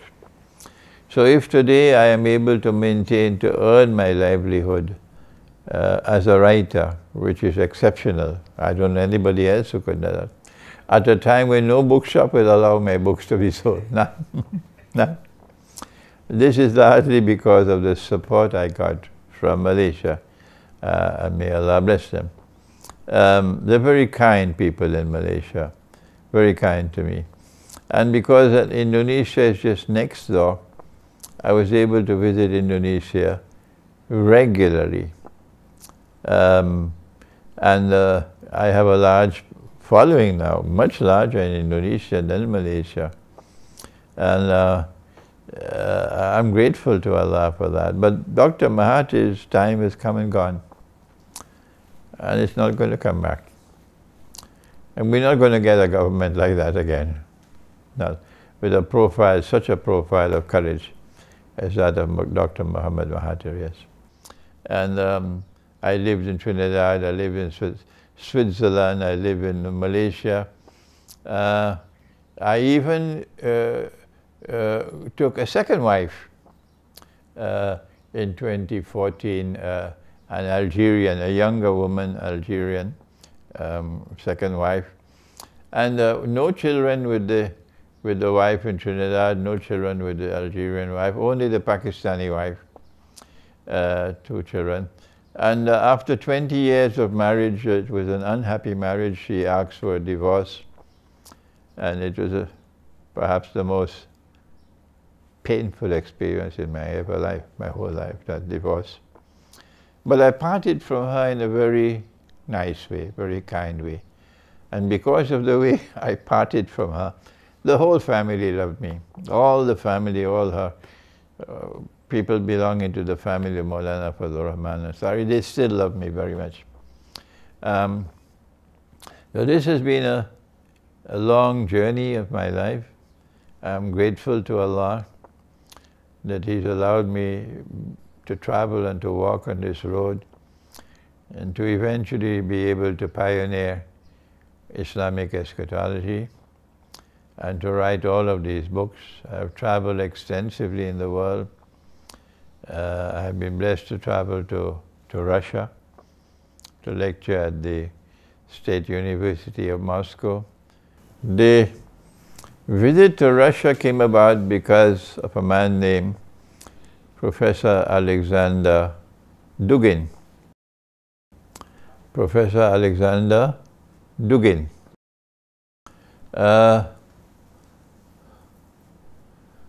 This would be about 2012.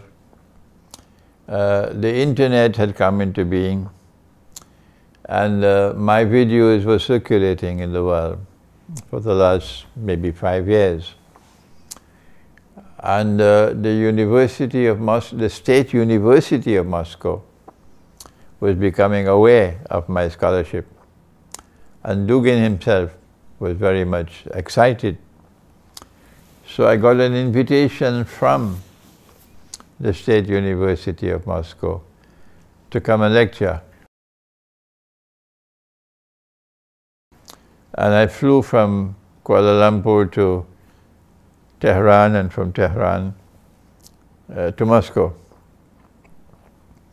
And I was in Moscow at exactly the same time when Mahmoud Ahmadinejad arrived, the president of Iran. And Dugin was on his way going to meet him and going to meet me at the same time. Dugin organized a lecture at the State University of Moscow, and he invited hand-picked people, special people.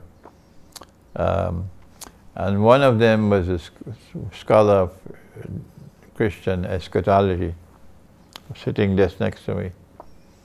And I got a very friendly reception from those scholars, that gathering of scholars in Moscow. A very friendly reception. They were, however, stunned, not just surprised, they were stunned when they learned that the most important event to occur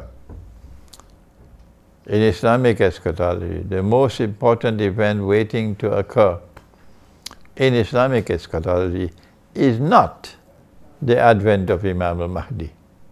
No, it is the return of the true Messiah. They never knew this because Iran had gone before me, and Iran had, I'm sorry to have to use this word, but it's true, brainwashed them into believing that the advent of Imam al-Mahdi is far, far, far more important an event than the return of Nabi Isa alayhi salam, and that is false. I hope my Shia brothers and sisters don't get offended. But that is manifestly false. So Russia was stunned when they're hearing for the first time now that the return of the true Messiah, Jesus, the Son of Mary, is by far the most important event waiting to occur in Islamic eschatology. Russia was also stunned when we spoke about the conquest of Constantinople. They knew about it because Iranian eschatology also accepts that the conquest of Constantinople has not taken place yet, because Iran was always opposed to the Ottoman Empire. But when I eventually came to the conclusion that the reason for the conquest of Constantinople, which I did not know at that time when I gave the lecture, but subsequently, is so that we can return Hagia Sophia to the Orthodox Christian world. And I made that declaration in the auditorium of the University of Belgrade. That is what really changed the hearts. That has had a tremendous impact in Russia, in the entire Orthodox Christian world.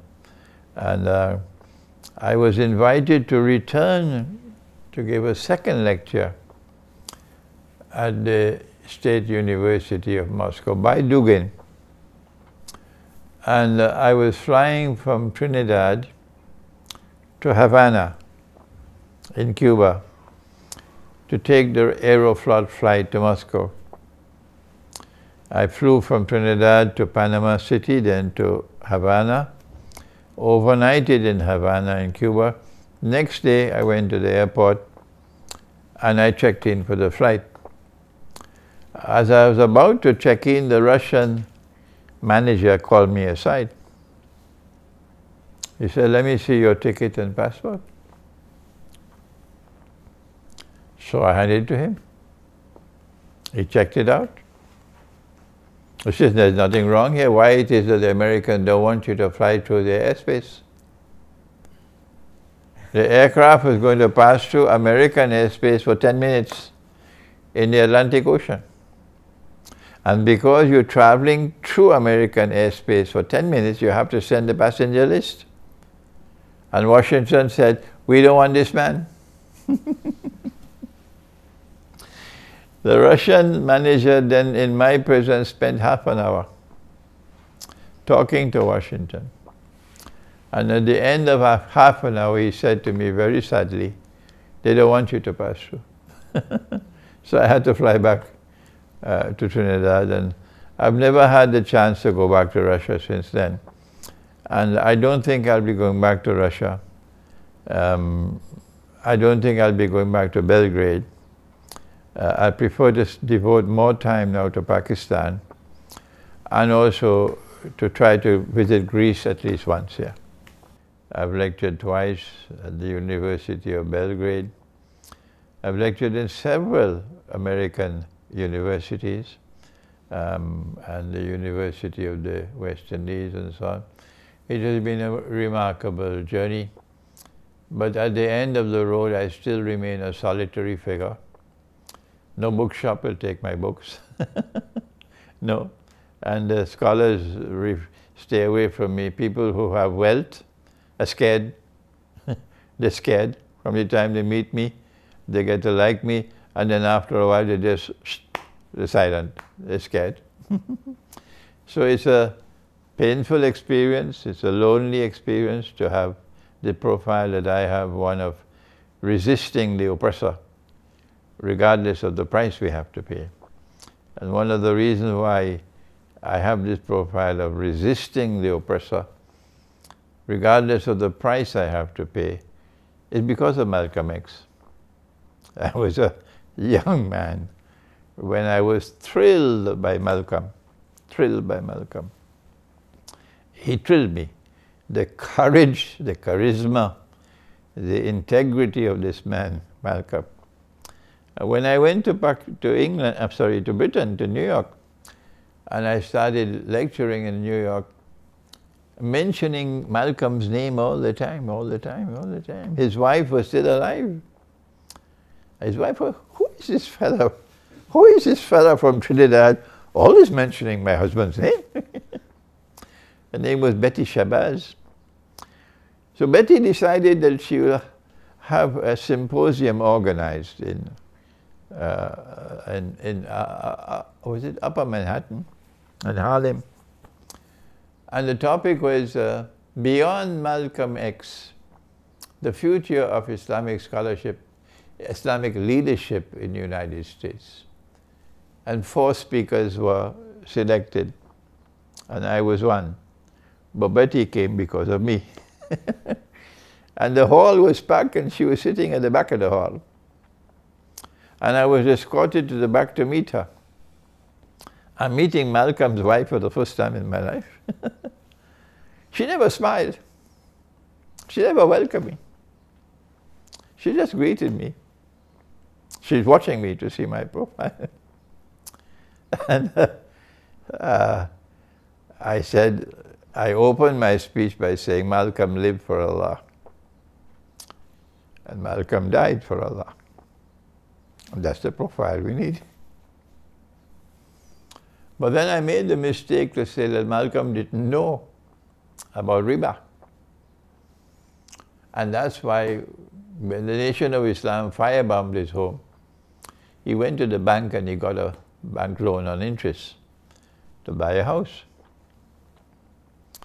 So when the symposium was over, now she had to come forward and give her views.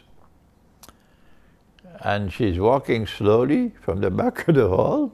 She comes on the platform. She takes up the mic and she begins, without looking at me. "The Imam said, 'My husband lived for Allah.' The Imam said, 'My husband died for Allah.' And that's the profile of Islamic leadership we need." And then she turned to me with fire in her eyes. "But Imam, he didn't sign the contract." He died before he could sign the contract. Then I had to go to give another lecture. So she was sitting, autographing books, the autograph. And when I said goodbye to her, she says, "I'll autograph one for you." And later I got the copy. And she said about me, she says, "You are born leader, men and women. And it wasn't long after that a grandson of hers, her daughter Kabila, had a son named Malcolm. And that son was only about 12 years of age and living in Los Angeles, and the mother couldn't handle him. So the mother sent him to her grandmother. And that's a mistake she made, because the boy was already the son of a broken marriage. His mother had problems with drinking, and he was suffering. He was unstable. And by sending him to his grandmother, and the grandmother now is very firmly locking him in, it broke him. So he, without thinking, he put gasoline from the door on the carpet, waited until his grandmother entered the house, and then he put the match. And the flame switched, and she suffered about 80% burns her body. And it was just about the time when I was leaving United States for Trinidad, because I had to spend time in Trinidad to get the US green card. And we went to the hospital. All the daughters of Malcolm X were there. And they knew about me. They knew about my profile. And she lasted for maybe 2 or 3 weeks and she died. And then we went to the cemetery, and I'm seeing the grave, Malcolm's grave, for the first time in my life. And all the daughters asked me to recite Surah Al-Fatiha before the burial. Someone else had conducted the janazah. And then she was buried. The daughters wanted me to take that boy with us and keep him living with us. But we were just about to leave United States. We couldn't do it. And he eventually grew up, and he was unstable, and he went to Mexico, and they killed him in Mexico. He died. So Malcolm was a tremendous influence on me. Tremendous. The profile of courage to defy the oppressor, regardless of the price I have to pay. And then I got the scholarly foundation for that from Maulana Fadlur Rahman Ansari. It is the Islamic eschatology in my profile which is maturing. I'm not the same scholar that I was 10 years ago or 20 years ago. So as my thought is maturing more and more, and my age is advancing, I'm able to see things that I could not see previously. So this is the conclusion I've arrived at now. We're shutting down the Institute of Islamic Eschatology in Malaysia. We are putting the property up for sale, and I'm already getting offers here of land for an Institute of Islamic Eschatology. It doesn't seem to me as though there's going to be a problem for land. It doesn't seem to me that there's going to be a problem for money. The big problem is, how will the government of Pakistan treat me? Before I end, let me repeat what I have been saying since my arrival in Pakistan, that is my opinion, that is in this part of the world that a scholarship is to emerge tomorrow which will dazzle the world, the last shower of rain. And it will be a profile of scholarship which comes not from the Darul Uloom, not from the muftis, not from the Islamic organizations that we have, but rather a profile of scholarship that comes from the profile of Dr. Iqbal through my teacher Maulana Fadlur Rahman Ansari. And it is Allah's blessing that I have inherited that profile. And I pray that Allah subhanahu wa ta'ala might allow me to continue for some more years, to return to Pakistan and devote more attention to Pakistan that I have devoted to Russia and to Belgrade and to the Orthodox Christian world, devote more attention now to Pakistan, and that Allah may bless us to be able to establish an institute of Islamic eschatology in Pakistan. I'm forever grateful to Farhat Ali, who is the one who did all the work to allow me to come to Pakistan this time. And may Allah bless him for what he's done for me. And we pray that Allah subhanahu wa ta'ala might grant that the scholars of Islam who are coming in the future will dazzle the world. Thank you. Wassalamu alaikum wa rahmatullahi wa barakatuh.